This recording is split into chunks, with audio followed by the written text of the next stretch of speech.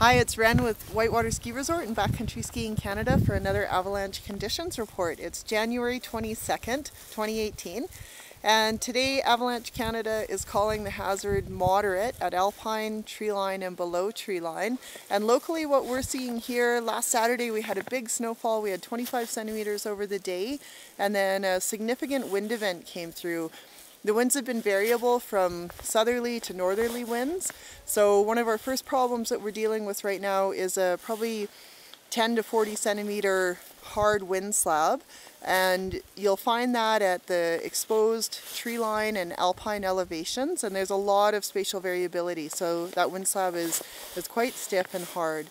The next layers we're looking at are the February 15th surface hoar layer, and that's down 45 to 60 centimeters. We're not seeing a lot of natural activity on that, but we are still getting sudden test results in that, so it's still something that we're keeping an eye on.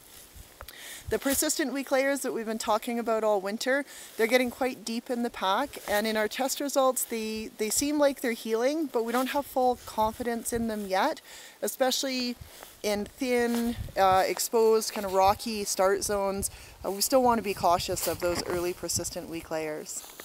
Today we did some early morning avalanche control in Weimer Bowl, and we'd like people to be aware of the fact that just because we've done some explosive control in there, we're not actually controlling the backcountry terrain around here.